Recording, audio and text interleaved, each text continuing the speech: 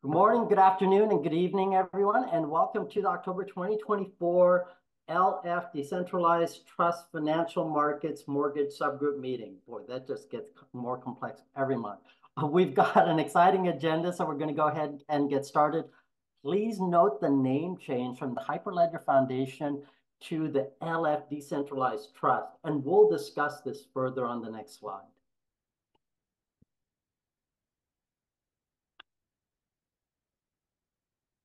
Okay, Hyperledger is now part of the LF Decentralized Trust. The video that's referenced on this slide discusses this change, but in the interest of time, we're just going to provide the link and you guys can take a look at this video at your leisure and it'll explain the change. But very quickly, just the highlights. LF Decentralized Trust is the new umbrella body for blockchain or Hyperledger, decentralized cryptography, identity, and more. Also, as part of this trust, Hedera Hashgraph announced that it's transferring its code base to LF Decentralized Trust. So this is going to include the Hashgraph consensus mechanism. So as blockchain becomes more mature, adjacent technologies are in greater and greater demand, including zero-knowledge proofs for privacy, other cryptography, and one of my key points, interoperability, identity, and LF Decentralized Trust will serve as, and I'm going to emphasize this, a neutral home for open development of a broad range of ledger, identity, security, interoperability, scale, implementation, and other technologies. So emphasis on interoperability, being technology agnostic, I think this is all fantastic, and we'll hopefully see more of it. Okay, as always, please note that this meeting is being recorded and is under the umbrella of the LF Decentralized Trust. So we ask that everyone abide by the antitrust policy and code of conduct. The antitrust policy is being shown, and it states that we avoid discussions of company-specific pricing, products, and projects. We don't make negative remarks about other companies or products. And the code of conduct means that we treat each other with respect, never discriminate, communicate constructively. We fully support LF Decentralized Trust policy of openness, equity, and inclusion. Okay, everyone's welcome to be a part of this community. Hyperledger, there's still going to be some interspersings of Hyperledger in some of these slides, so we'll update those as we get a chance. Everyone's welcome. If you want to lurk, this is how I join some meetings. So just feel free to listen and share your ideas as you're comfortable. Okay. Part of the change to LF Decentralized Trust includes new members such as Hedera, as I mentioned. There's also Banco Central de Brazil, Polygon, and Tata Consulting, and then a bunch of these other premier members. Okay, just some tips to get comfortable. I'm not going to spend any time on this, but lurk, don't wait for an invitation. Do what feels good. Oh my God, I feel like I'm a 70s hippies. Okay, here's our agenda for today. We've covered the introduction. Next, we've already gone into some community information. James will give us an update on blockchain. Then we'll continue with the topic that we broached last month. AI and blockchain and real estate. I think we have some real interesting speakers. We have Teresa Grobecker, a loan officer, real estate broker, and tech entrepreneur.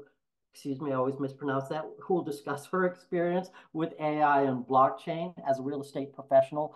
We also have the CEO of FormFree, who will be speaking about Web 5 and consumer data as it relates to underwriting and blockchain and Web 5 marketing. And that's Bret Chandler. So welcome, Bret. We definitely appreciate you joining us.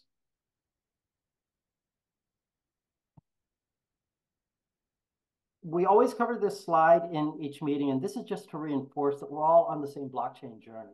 We just may be at different points along that path. So this group is meant to help everyone on their blockchain journey demonstrate the feasibility of blockchain technology and define potential implementation paths. So just some community information. I always burn this really quickly since it's just as a PSA. This slide provides the different links to different resources for the Linux Foundation, LF Decentralized Trust. The second one from the bottom is the link to our subgroup wiki. So take a look at that, and James will talk about that in a bit of detail as well. How to access this information, you'll need an LFID. Just go through this slide. I'm not going to spend any time on it. And then if you're so inclined, I highly recommend getting a Hyperledger Fabric certification. I think this underscores that this is a technology you're committed to and you've shown a certain amount of expertise. Blockchain training, this is free. I always mention that this is how I got started in blockchain, and I highly, highly recommend it. And as always, I love the word free. And that brings us to the status of blockchain in the mortgage industry. So James, I will turn it over to you. Thank you, Marvin. Great opening. As we talk about the name change over to LF Decentralized Trust, we did talk about that, I believe, in last month's presentation as well.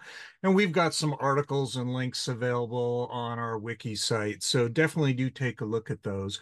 But kind of jumping into the research that we've done this last month. So this first article from Blockchain Magazine kind of touches on that concept of crypto mortgages. What are they? Why are people using them? Focuses a lot on avoiding taxation, as selling crypto is going to trigger capital gains taxes. So by using it as collateral, homeowners can avoid taxes while still leveraging their assets.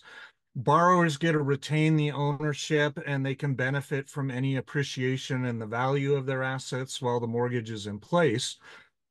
And also talks about crypto-backed mortgages, how it offers individuals without strong credit scores access to home loans based on their digital assets. The article then continues to go into how blockchain is enabling crypto-backed mortgages, everything from smart contracts that are automating loan disbursements, monitoring collateral value, and enforcing repayment terms, DeFi platforms that are out there that can create a decentralized marketplace where individuals pledge their cryptocurrency as collateral and receive the loans in return. And then some DeFi platforms offer crypto mortgage through liquidity pools, where lenders can earn interest by locking up funds in smart contracts. This allows homeowners to choose the terms, the rates, and collateral levels that meet their needs.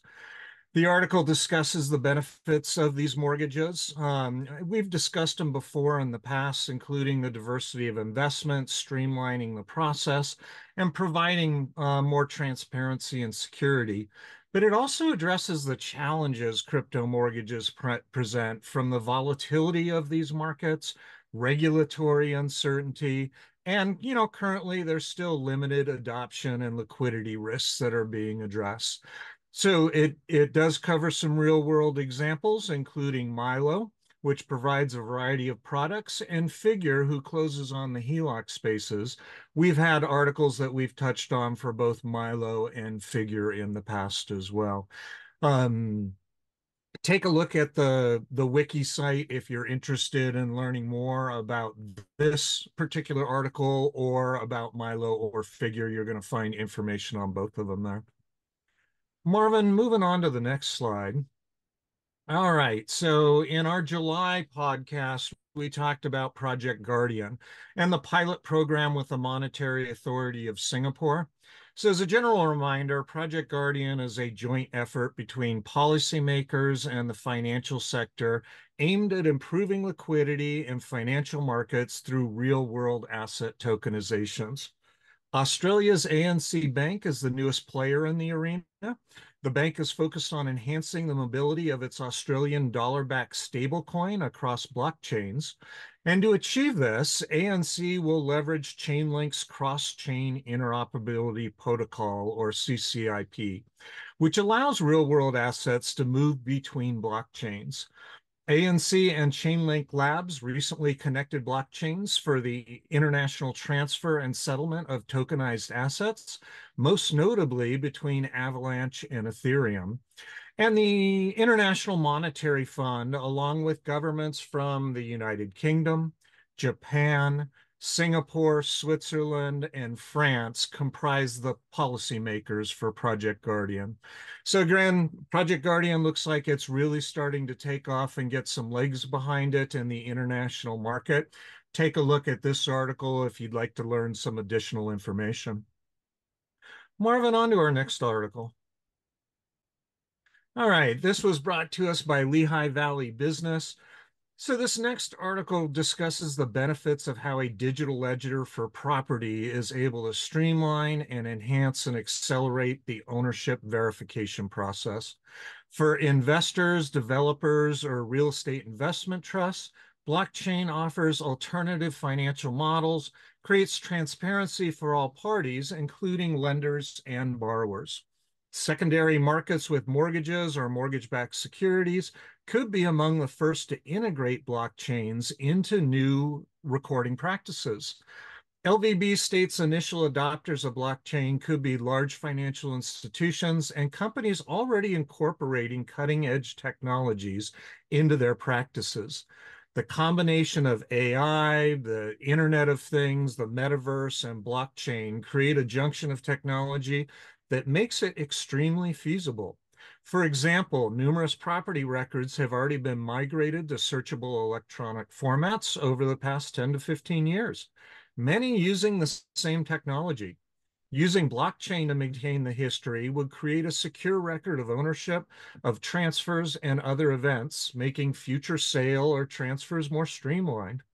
The article also discusses crypto mortgages, emphasizes one of our favorite reminders that blockchain is separate from crypto, and outlines some of the pros and cons to this approach, speculating its more conventional use as a form of mortgage payments in the near term. So very interesting article, highly recommend taking a look. I definitely, as I read through it, when they started talking about using blockchain for mortgage payment for the tracking of reporting with investors, I definitely see a real world marketplace for that.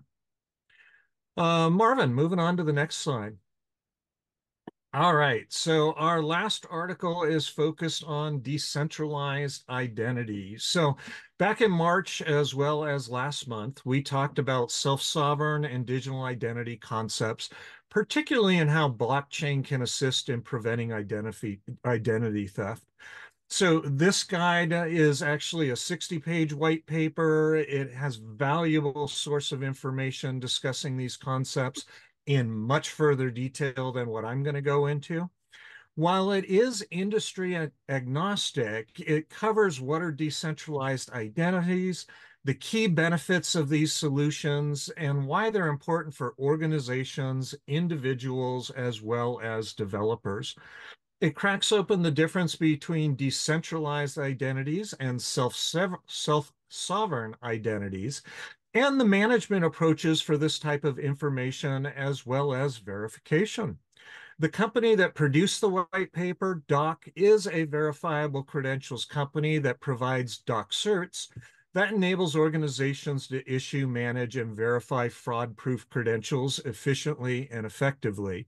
And while many of the examples focus on the Docs platform, the information provided is knowledge for general application in any type of decentralized or self-sovereign identity platform.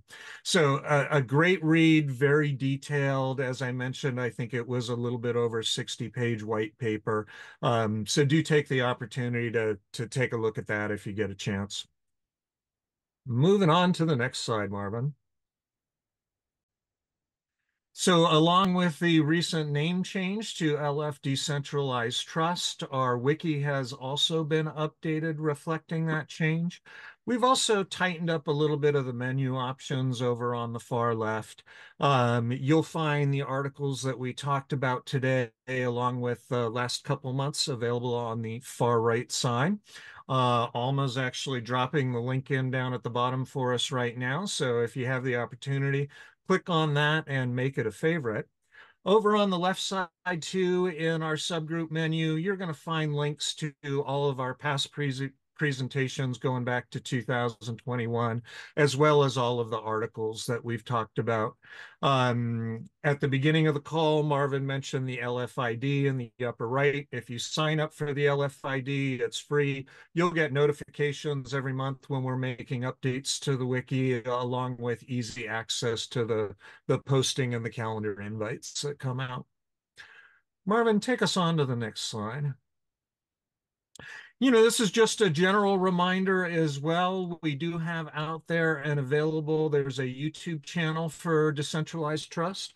All of these episodes that we record do get posted to there. We also create a YouTube playlist that is specific to just our presentations. There's a Discord channel that's available, so feel free to communicate with the blockchain community in Discord, as well as our LinkedIn page, where we do a lot of the marketing and posting for these presentations as well. So Alma is dropping those links into the bottom as well. And if you're watching this on YouTube, you'll find all of those links available in the information content just below this presentation. Marvin, I think that's it for me. I'm going to pass it back over to you for introductions. Thanks, James. That's always some really interesting information, and always interested in finding out what's going on in the mortgage industry. So thank you for that. And now I'd like to introduce our next speaker, Teresa Grobecker. She is a loan officer, a real estate broker whose expertise and industry experience includes collaboration with NAR, the National Association of Realtors. She's also collaborated with the Federal Housing Finance Agency, FHFA, and the United States Federal Reserve. So Teresa, welcome, and I'm going to turn it over to you. Thank you so much for having me. Hello, everybody. Good morning and good afternoon. Is it okay if I start sharing my screen, please? Yes, I've just stopped sharing. Awesome. Okay. So today we're going to be discussing the evolution of consortia. We have had quite a journey and a lot of brain damage in building out blockchain and being a first mover in the space. So would love to share all this with you. Thank you for the kind introduction, Marvin. Thank you for having me here today. So I started on Wall Street, then started the first online real estate brokerage in San Francisco. I developed a medical condition that kept me at home for a little while. It's called pregnancy and having children. So I started this as a hobby. I had a kid on each hip and was just starting this real estate brokerage, just thinking, okay, this will be a way to connect with humans, albeit remotely. So that was a long time ago, and it's turned into this journey. I was acquired by a global investment bank unsolicited, and then worked for them with them as an equity partner for a few years, took my real estate company back.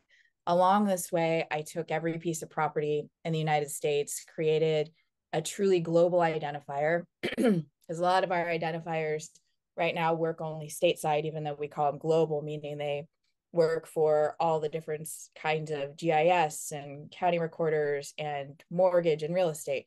This one truly takes in and encompasses a global focus of property. We started out using one kind of blockchain, and we've created 5 iterations of this platform. So that is my experience and background. Our mission was just to get ahead of global players such as Russia and China. It was really a do good kind of mission and to help the United States. So we kind of are known as pioneering this space, and I've become a global speaker in this regard. Think of it as a backbone. From there, you can put all kinds of information on to the blockchain to be able to store data and access data. We first started with Ethereum. We were waiting for layer 2s to come out. This was back in 2017, 2018. And I should note, this is my second blockchain project. The first one I worked on was 2013, and it was to set up a system to fractionalize and decentralize derivative products. We started in the real estate space, and that company has since gone out to create blockchain derivatives that encompass all industries. So for this one, we were waiting for a layer 2. That, of course, had years to further bake. So we decided to just go ahead with Ethereum. We were fine. We were sitting at about 2 cents per transaction. And then China, there was some kind of ICO that launched in China, and that spiked our per transaction cost to about 70 cents. I thought, okay, I don't want to base my business, my P&Ls off of something that's appreciating in value. So that just, the math on that didn't work. I'm a very much math person. So we also thought there are data risks. It's very nascent. A lot of this is public ledger. How much of our PII, we have strict rules in California. We have GDPR to consider in Europe. So we thought, okay, excuse me, we got to find a different solution. Also, let's go back in time, and even like a year or two ago, and we're still waiting for clarification from the SEC. So there was this really fun night at the dinner table where I'm sitting there with my husband. This is back in 2017. And Obama had just created some different regulations. He's on Wall Street, still is. He's amazing, touch wood. And I said, should we launch a crypto? I asked, should we launch a crypto? I said, we might have to move to Singapore based on rules. He said, well, because of what Obama just passed, Mother Merrill Lynch, is closing, Bank of America is closing all Asia activities, which was a huge hit to a lot of the financial advisors here on the West Coast. So I said, oh, well, I guess we're not moving to Singapore then. And we cheers. We were drinking cab and we cheers and we said, okay, no crypto. So that's why we stayed private. We switched over to a private ledger. Just seemed like the right place to go because the information is private.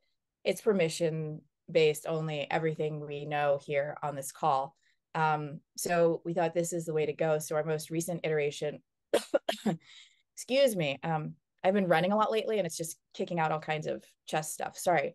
So we are now looking at potentially public ledger integration. And again, this goes to the SEC. So whatever the SEC deems is potentially legal versus not legal, because I have advised the SEC, Federal Reserve, and we're very cognizant of what is going on politically with crypto, FedNow, all kinds of things. So we're exploring the viability of public ledger. I personally think, and I was just on the phone with someone, I think it was Bret. Bret, you and I were talking about this yesterday, prepping for the call, because I think that Bitcoin is potentially here to stay. I think you can't put the toothpaste back in the tube on that one.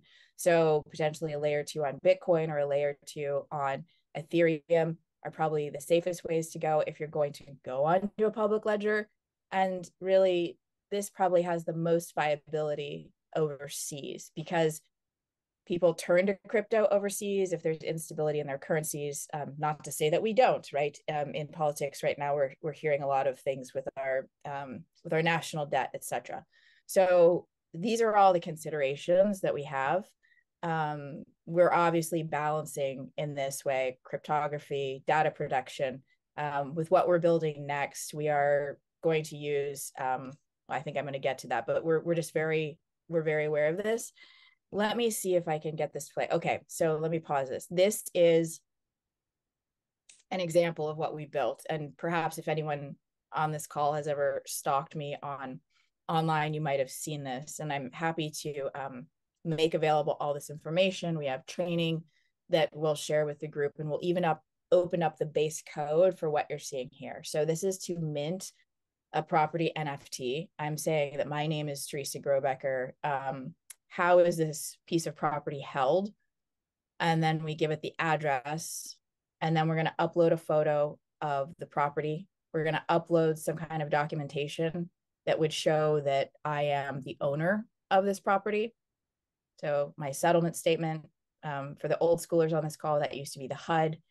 I am going to input my credit card information, and then here you can see the blockchain data. So that's an example of what we can make available to the group. Going forward, we're working on some things about housing data about the inside of the house. This is something that Fannie and Freddie have been very keen on for a lot of years. Companies like CoreLogic, ICE, name your data company, right? Everyone wants to get inside the four walls. So IPFS is a very old technology. It's kind of a key to go access the data. And then that data, I believe, could be traded and connected with a public ledger. If you wanted to buy, sell the data out here, the key would direct you to where that data is stored. So of course, in the system, you have to have data storage, access, indexing, and then a connection out to public. I'm flying through this because I know everyone on this call is super brilliant. So if you have more questions, you can always reach out. So the road ahead, we still very much want to be involved in the industry and to be deployed in any way that we think is possible. I know that consortia was very early and very, we've caught a lot of arrows in the back. We've learned a lot of things, broken our brains open on this. So we know that everyone is kind of getting comfortable with the idea of blockchain. So we're here as a resource. So if any of these topics, migration, public ledger, using our code is interesting, you're always welcome to stalk me on LinkedIn. You can scan this QR code right now and connect, send me a message, and would love to keep the conversation going. And I'm going to stop talking here. Thanks for listening to my TED Talk. And Marvin, I don't know if you want to open this up for questions, if we have time, or if you want to jump in with Brent. So happy to do whatever is best for you. Thanks, Teresa, and thank you for that invitation for people to reach out. I think I know of at least one or two people that's interested in taking a look at your code, so I'll definitely connect after this. I would like to turn it over to Brent so that he can go through his presentation. Brent, I know this is the first time we've met, so I apologize for not being able to introduce myself or meet with you earlier. But let me introduce you to our group. So Bret Chandler is the CEO and founder of Freeform. His experience includes being the director of sales and business dev at Fiserv. His experience also includes Thomson Reuters, Merrill Lynch, and some time as a U.S. Marine. So welcome, Bret. Oh, you're on mute. There. All right. Thank you so much. Yeah, no. You know, with age, you get the resume grows, and then the standouts are interesting to hear. But yeah, thank you for having me. It's very nice to meet you in this group, and I'm excited to kind of share a little bit about, you know, what we're seeing. The company is FormFree. I founded it 17 years ago, and with a simple concept that the common denominator in every loan was literally you. And if we could understand you, the human, at a risk level, then we could effectively lend money. And my background, you know, the Mother Merrill, I heard Mother Merrill out there. You know, Merrill birthed me into the finance arena back in the 90s. And that was post Marine Corps, 6 years in the Marine Corps, 2nd Marine Air Wing, Tactical Air Command, Control Air Support, Air Defense Logistics. That's a mouthful. We love our acronyms in the Marine Corps, so I use them all the time at FormFree too. But effectively, you know, this background led me to Wall Street, and from Merrill to hedge fund to trading to building technology. And that's ultimately where I landed. I have a background in mathematics and computer science. And yeah, the tech really suited my interest, my passion. Everything from building the world's first online trade in 1996, we deployed that and quickly were acquired, and watched the digitization of a manual brokerage process from being a Merrill broker to online trading. It was pretty cool to see the transformation, and it went further. You mentioned Figure, Mike Cagney, and the work he's doing is tremendous, Provenance, et cetera. But back in the day, we were competitors in institutional portfolio management software. So building systems that could do high throughput, whether it be an exchange, whether it be a smart order routing engine, or an algorithmic black box trading system. You know, I participated in all of that. And it really cultivated in understanding that simple concept of where data resides, how to gain access to it, and then make it actionable for people. And that's ultimately what I saw in the founding of FormFree. Was the lenders didn't really understand who I was. They couldn't really read me, nor could they understand what my risk was. And I could provide them with digital information, but they weren't ready for it. So I set out to do that. And that ultimately became the world's first digital verification of asset information, which is now asset, income, and employment digitized direct from source with reps and warrants from Fannie and Freddie. So in other words, we've created a token for the consumer that's anchored on chain that could represent their financial identity. And that's what we set out to do. We've expanded on that. And what I'd like to do is take a moment there to breathe and and pull my screen up if I may. All right. So I'm guessing there is a share feature here. Share screen. There we go. And I'm just going to share this deck. Can you all see that? Yes. All right, cool. You know, one of the great things about technology is things like this, but also how we learn how to use it. So yeah, FormFree, and by the way, just so you know, FormFree or Freeform, 50% right down the middle, humans have this interesting kind of play of words where that particular FormFree gets split 50-50 from Freeform to FormFree, depending on who you talk to. Very fascinating. I should do a study on that at some point. But I'm trying to move this header thing. Do you guys see that on your screen or not? No. All right. No. So what is Passport? What do we, so FormFree founded this idea called Passport, which is your financial identity. And it's a decentralized consumer-facing application that effectively anonymizes your information, but allows you as a consumer to understand the richness of your data. It generates what we call a RICI, a residual income knowledge index. And this index is an alternative to credit. So what we've seen are the barriers that have prevented so many people from entering into home ownership, which we believe is the single largest mechanism for generating wealth in this country. And I think we would all agree that real estate and home ownership provide well beyond just the wealth, the nucleus of the family, and generational opportunities. So not being able to have access to that was a problem for me. And so we created this tool, which effectively would assess a person's ability to pay, provide a residual income calculation against that, an index, which would correspond with a FICO, and effectively show a risk metric of this consumer instantaneously on what they could afford and their capacity to pay, and with some historical background, meaning we look back a year to 2 years. So it's trended. So the problem in the industry was that, again, what we talked about was that there are barriers. There are barriers. In this country today, we see a barrier that is widening a wealth gap that has persisted for close to 60 years.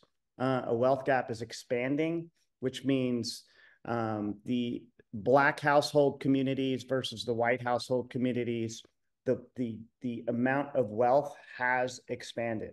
Now, we would expect that with 1968 Fair Housing Act, that discrimination and other forms of exclusion would have been eliminated, but that didn't happen. And so I took a look into what was the root cause. Where is this and why is this happening? Is it a racial discrimination? Is it something unintentional? And what we found is that credit data alone, just looking at a 3-digit score of a consumer, of a borrower, was not enough to truly understand their capacity and ability to pay. However, it was enough to eliminate over 86% of the African-American households. So that became the focus of what we looked at. And we created Passport to solve that. And that was in part due to Dodd-Frank introduction of the residual income in lieu of DTI and gross as an alternative to measuring risk. We found it to be superior to FICO in all cases on delinquency measurement, meaning the Ricky index could be a higher, a broader wealth metric of understanding risk, and it was equal to or superior in proving or identifying delinquency in the future. And so we have a corpus of data over 10 years that has proven that. So once again, this application is a decentralized, and I'll talk a little bit about that. We're currently working in the Web5 arena. Some of you may be familiar with TBD. TB Lend is was the original name of our node in the TBD Web5 environment. It's since moved into the Decentralized Credential Exchange. So we launched the Decentralized Credential Exchange earlier this year in Berlin. That was pretty exciting. We were out there with Block CEO, with Google, and part of that announcement, we spoke about removing friction in the lending arena. And effectively, the Decentralized Credential Exchange is exactly what it says. It's self-sovereign financial identity, which breaks down into all the components of identity in verified credentials that are held in your DID. So how do we do that? Well, we're pulling source data on behalf of permissioned access from the consumer. We're harvesting that information, and then we're creating this high intent or this high value understanding of risk, presenting that back with the borrower, and then the borrower elects to work with a lender if they're ready to get a loan, and they enter into our exchange. So we also built a decentralized exchange to which lenders meet borrowers based on attributes, removing all bias, removing all PII until such time as the borrower elects to actually work with that lender. And it's one-to-one. So no more robocalls, no more spams. This is a one-to-one relationship based on high intent, high value attributes of that consumer, completely decentralized without the bias. And, you know, it's really answering a question of we look at 2008 and we see a crisis based on the willful disregard of lenders to assess a borrower's ability to pay a loan. That was the root cause, according to the Financial Crisis Inquiry Commission postmortem in 2012. And, you know, it dawned on me that they just couldn't, it wasn't almost that it was willful. It was just that the regulations opened up some windows and opportunities. And as humans, we will capitalize on that. And effectively, not understanding how much somebody could afford was really the big deal. Giving loans to people who couldn't afford it. Well, you can't do that with a system like ours in place. So you absolutely understand at a very high granular level. Artificial intelligence goes into over 48,000 financial institutions. We generate natural language processing, new libraries, new language, actually, completely, on what the data is telling us about the consumer, as well as providing those analytics on a deterministic accounting methodology with no bias. And that quality is done in a nanosecond, and it's anchored on chain. It gives the borrower a deep understanding of what they can afford. It would illustrate to a realtor what a proof of funds for that borrower. So in other words, it could be shared as a medallion to that realtor as a proof of funds. And on the flip side, you could enter into the exchange and instantaneously find a lender that is ready to work with you. And what it does for the industry is effectively, it opens up it really opens up the credit box without the risk. So, you know, we've got a lot of people standing by. We've got 115 million renters who get zero credit for that monthly payment, which on average today is larger than mortgage monthly payments. Believe that one. So you've got a lot of folks that are able to enter the mortgage purchasing space. And everybody wants to talk about rates, and everybody wants to talk about the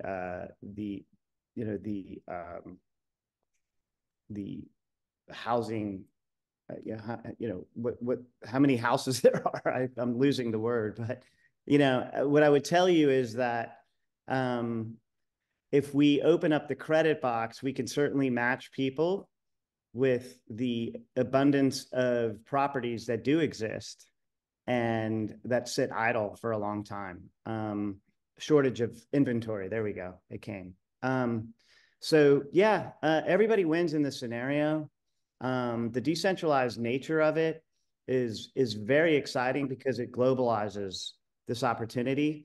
And as Teresa shared, Bitcoin's here to stay. There's no question that the opportunity of crypto and currency playing in lending is absolutely going to play a role. We need to be able to value those assets in some way, even as a hedge against your traditional income and so forth. So we're talking to several participants in that arena and marrying Ricky with your crypto assets as well. And lastly, I'll just share that, this is my journey. It's a mission for me. It's a passion. Giving is the highest form of living. To serve others is what I'm all about. Formerly as a taker, I realized that was very, very much a horrible way to live. And 16 years ago when I founded FormFree, I founded it on a premise of love. And I love what I do, but I also love extending an opportunity to another human being who might not have otherwise had that opportunity. So thanks for letting me share. I appreciate it. Brent, thank you. That was an excellent presentation, and definitely appreciated your thoughts at the end there. One of the things, there was a question from Rick. Rick Grant wanted to know when this exchange was launched, and then there was a question that I had about a potential use of your technology. Yeah, so the exchange, just to answer that question first, the exchange was launched sometime in April, and we've had multiple iterations, much like Teresa shared. I think it's funny. I think it's interesting. We grew the company from its onset when we received that day one certainty, that rep and warrant relief in 2016. We launched Rocket Mortgage, and 3,500 lenders came aboard our B2B model, and we've served over 5 trillion in loan verifications B2B. When we jumped into B2C 22 months ago, we thought, oh yeah, of course. I mean, lenders were only going to take it so far. So we said, we've got to finish the mission. We've got to get this to the consumers. And by the way, somebody said they like free. It's free. It's free to the consumer, man. We want to give it to everybody. Please give it away. Find us at formfree.com, passport.formfree.com. But yeah, the exchange is filled right now with just under around 40 lenders. Some bigs are in there as well. And the news is growing like a wildfire. And we expect about 100 lenders in the exchange by year end. And we're tracking in that general area.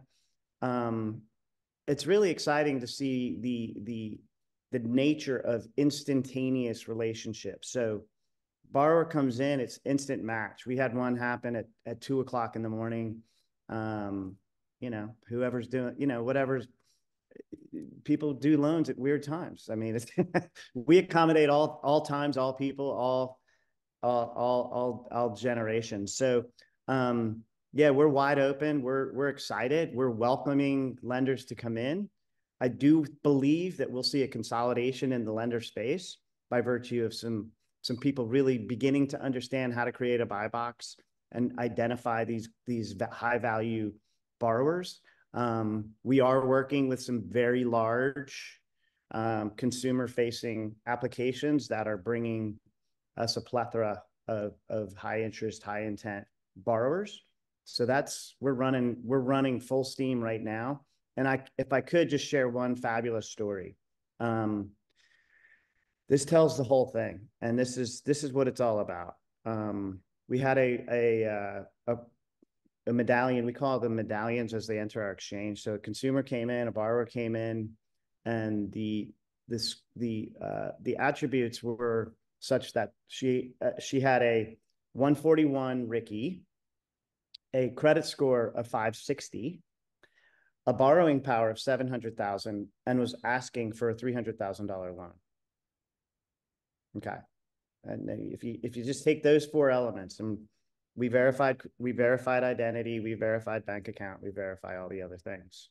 A 560 FICO got this many looks from lenders in our exchange, 0.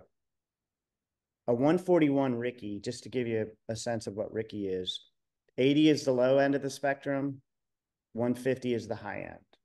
And it's a simple measurement of cash flow. And it's trended over a year. So we harvest a year's worth of data and trend that score. So we actually look at large movements of information and data transactions coming in and out, income, et cetera. And we look at all forms of income. Anyway, needless to say, 141 was the highest Ricky we've ever seen. I mean, perfection is, 150, and that's probably double your income. That you have no expenses. I don't even know how you get a 150. And just to put things in perspective, I'm like an 80. And the reality is I have an 800 FICO, and I'm telling on myself, you can, look, I run a company. My cash flow is what it is, but the fact that I got a loan and she did not set me on fire. So I literally took that lead, took that medallion, and went to work and we will be telling a story about this veteran. She's a veteran as well. And for whatever reason, the FICO score wasn't there, but this is a stellar candidate for a loan. And our system proved that this person deserved a loan, could afford the loan, needed to get into the loan, and the prevention of that three-digit score was it's one vector in the component of the analytics of risk. Sure, it's important. We don't want to just completely ignore it. We don't. we understand it, but we cannot just close people out. So the story will resonate around this industry, and we'll begin to see change. As far as the other question, which was...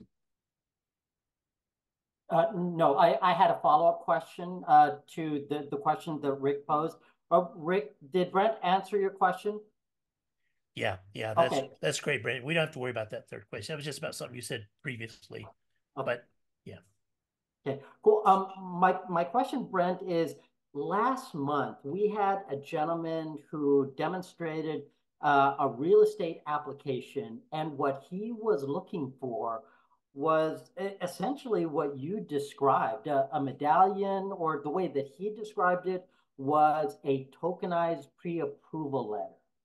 So he built an application and he's released it in the Pacific Northwest. It's called Migrate. It's an application for realtors and people looking for homes to go on there to match, so that someone that's buying or interested in taking a look at real estate would get a quote unquote token or a pre-approval letter and be able to take a look at houses, and realtors can see that, hey, this person is qualified for this house that I'm selling. They meet the income requirements, and then they can match up. So I think the solution that you're talking about would fit his needs. I mean, ideally, I'd love to get together with you after this call and introduce you to him, because I think he's looking for it.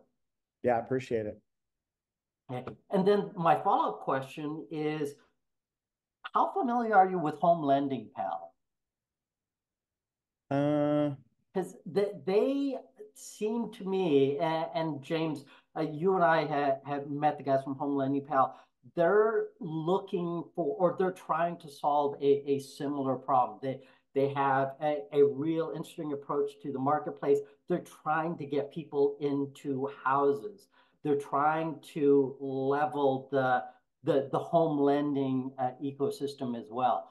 I think they'd be a real interesting partner for you. Okay. No, I appreciate it. We're open.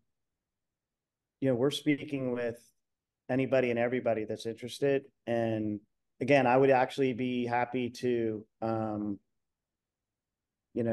introduce anyone on this call or anyone that's interested into the TBD environment. The decentralized web nodes are easy to build. The open protocols, Daniel Buckner and that team under Jack Dorsey are really, creating an ecosystem that I think is gonna make some headway in decentralization.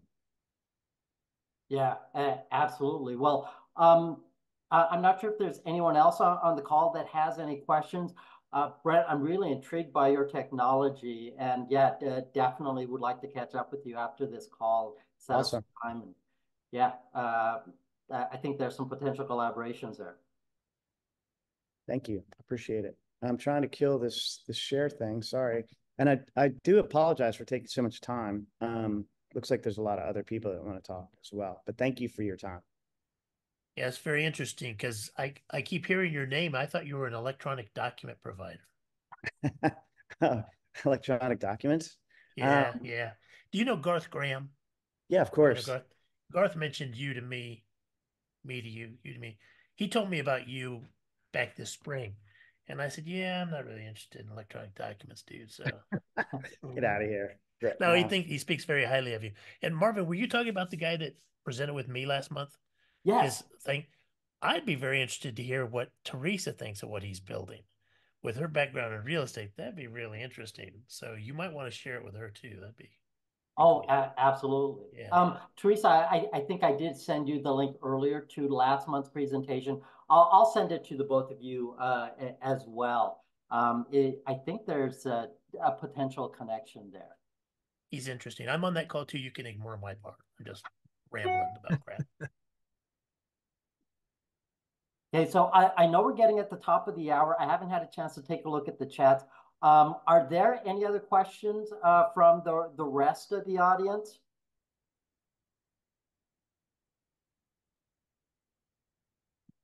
Oh, thank you for some kind comments. Thank you. I think those are all of our questions. I know we're getting to the top of the hour, so if there aren't any other questions, I'm just going to go ahead. Whoa, did I end? Okay, apologize. I think I just pressed the wrong button. I'm just going to go ahead and say thank you to everyone. Thank you for joining us on this call. Teresa, Brent, excellent presentations. I'll reach out to you guys after this. I'm sure there are other people that are going to want to reach out to you. This meeting has been recorded, will be posted on our wiki and YouTube. We've been averaging some 300 plus downloads, so I think this one will definitely meet that and exceed it as well. So thank you, everyone. I'm going to give you 6 minutes back to your day. Great show. Teresa, Brent, thank you for presenting today. That was great. Thank you for having us. Thanks for having us. Thanks, Teresa, for Great to see you. the invite. Yeah, you too. Okay, talk soon. Bye.